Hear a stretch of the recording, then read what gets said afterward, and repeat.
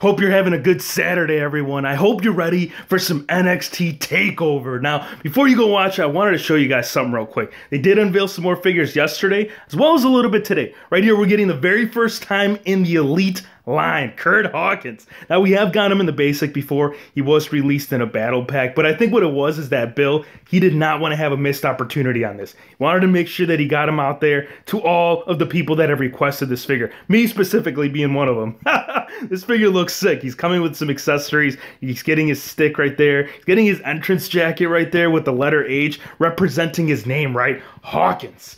Oh man, this figure looks sick. Now, I know some of the concerns on Instagram that people were pointing out was that the kick pads, they look a little bit off. Wanted to show you guys some. If you look at the actual final product of the figure, they did fix it. So I think come when they actually finally put the figure out, the problem should be fixed. It looks like it's definitely flowing more into the lower leg a lot better. This jacket though, this looks amazing. They definitely went all out. I mean, they actually went out of their way to actually sculpt the line work on there, as well as his signature logo right there. So it looks like it just won't be like, you know, what's that, like a decal? So yeah, it's actually like look at that. You can see the outline work on that. The head scan, they totally killed it. This man deserves an Elite. Curt Hawkins, he is a figure lover just like us. There's no reason why we shouldn't have gotten this figure. Now, they also unveiled these zombies, what was it, on Thursday? I wanted to show you this because this is really, really cool. I was a big fan of the Kane right off the bat. One of my biggest questions was, is that mask removable? Yes. The answer to your question is yes. And this is what the man looks like. Look at this. This is gruesome, dude. I can't believe they actually went out of their way to do this with the figure. I do like this a lot. I think this totally just brings out the Big Red Machine in its best possible way. And I know Matt Hardy, he was looking kind of broken. And if you look right here, the man is literally broken in half.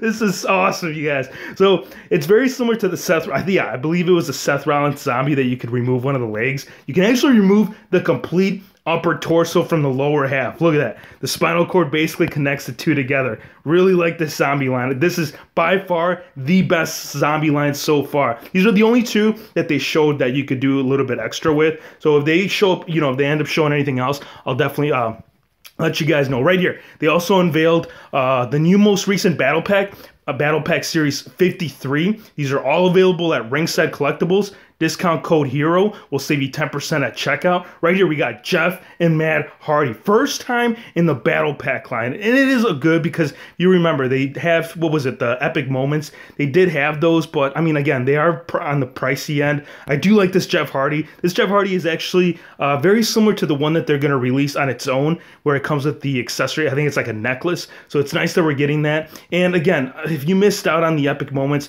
great way to capitalize. The one thing that I do have to point out that it's definitely bothering me. Okay, first things first.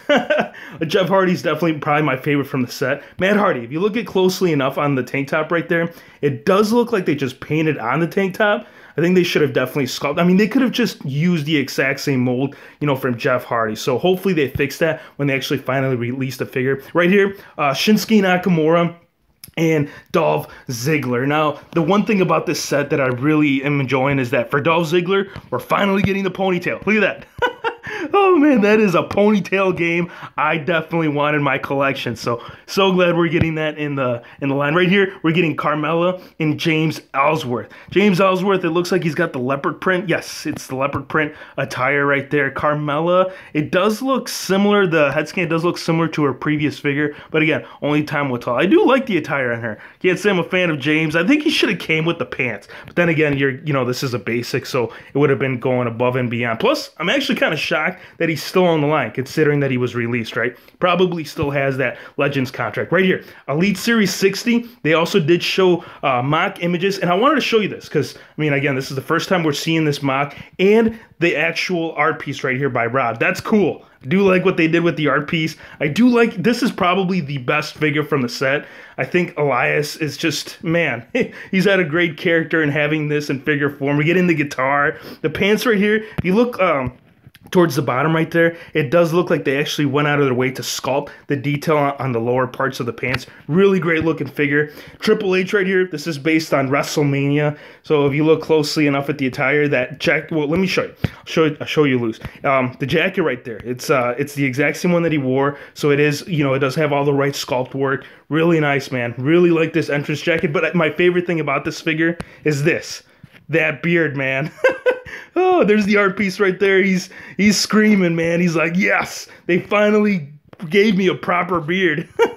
Right here, Giant Machine. I know a lot of people have been asking who is Giant Machine. If you're not familiar with this character, this is Andre the Giant, and that's kind of why, you know, obviously you can see right there in the corner, it is coming with the interchangeable head. So you can either have him with, you know, have him being Giant Machine or the actual Andre the Giant, and it also does come with the removable cloth fabric piece right there for the attire. Really cool. The New Day. We're also getting Xavier Woods in the patriotic outfit, the red, white, and blue. The Francesca. Yes. Is it? I believe this is Francesca the second, or is it the third?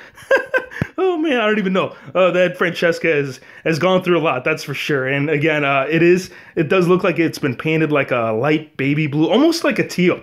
The art piece right here, this kind of, you know what this reminds me of? This kind of reminds me of what's that called? Sting Like a Butterfly. Someone drop it in the comment section. It's an old boxer from back in the day. Kofi Kingston. Right here is Kofi Kingston. And I do like how his, actually, like when you close it, it actually looks like it's the stars, yeah, the stars like pretty much like blend in together. That's really cool. It almost looks like the flag. Like if you turn it sideways, really awesome figure. Here's the loose image right there. Man, he is just happy. He's like, we're finally getting our patriotic attire.